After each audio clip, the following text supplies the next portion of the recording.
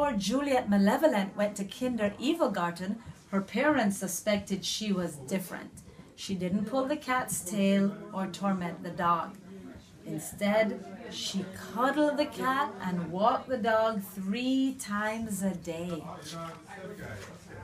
She didn't pout and sulk at the dinner table.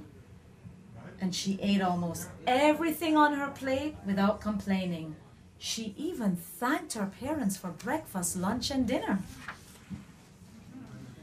Her brother Malcolm Malevolent, on the other hand, misbehaved perfectly.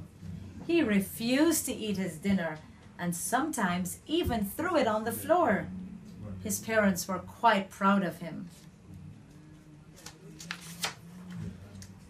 Every morning in Kindergarten, the class had to stand and recite their vow.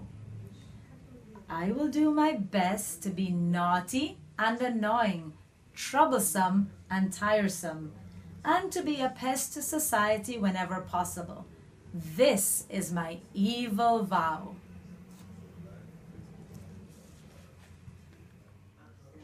To find out more about Juliet Malevolent and Evil Tale, purchase a copy. Visit my website at Peta-Gaye Nash.com.